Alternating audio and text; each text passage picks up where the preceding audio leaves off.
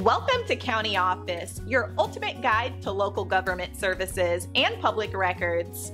Let's get started. How to install a heat pump. Installing a heat pump involves several important steps. First, you must select the right heat pump for your space. Consider the size and energy efficiency ratings.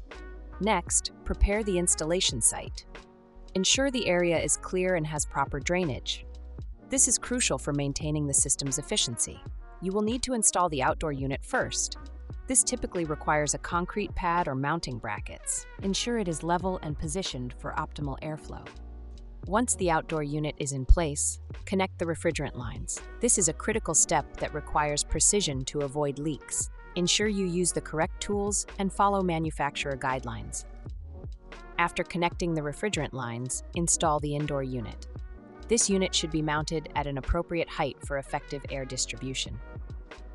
Next, connect the electrical wiring. This step must comply with local codes, so consulting a licensed electrician may be necessary. Finally, test the system thoroughly. Check for any leaks in the refrigerant lines and ensure the unit operates correctly.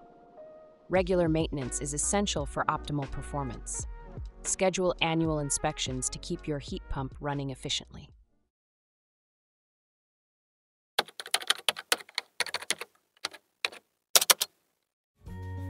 To learn more, check out these links, which you can click in the description below.